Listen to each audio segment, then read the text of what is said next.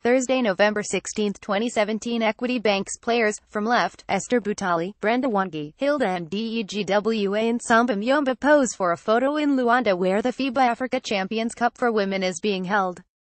Photo: FIBA Africa Equity have an uphill task of felling on form Primero de Agosto of Angola, while KPA square it out with First Bank of Nigeria.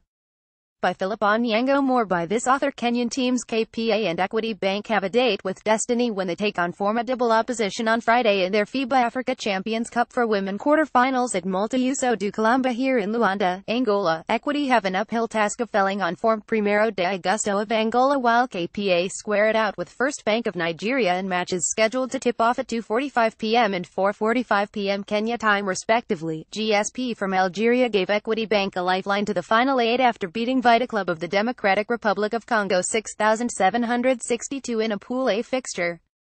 That result locked out the Congolese side from the championships and guaranteeing the Kenyan girls a fourth-place finish and automatic advancement to the knockout stages. KPA women, on the other hand, needed no favors despite losing 6,834 to Ferroviario of Maputo in their final Pool B match on Thursday. The Dockers did not execute well offensively and lacked consistency on defense, allowing their opponents open shots. Betty Kananu scored 9 points, and Celino Kumu added 8 in a losing effort in this game that saw KPA's point guard Natalie Akanyi carried off the court at halftime after colliding with Vega Veronica, an Argentine player featuring for the Mozambican club. A matatu belonging to forward traveler Sacco, a police lorry and 2 pull carts were torched.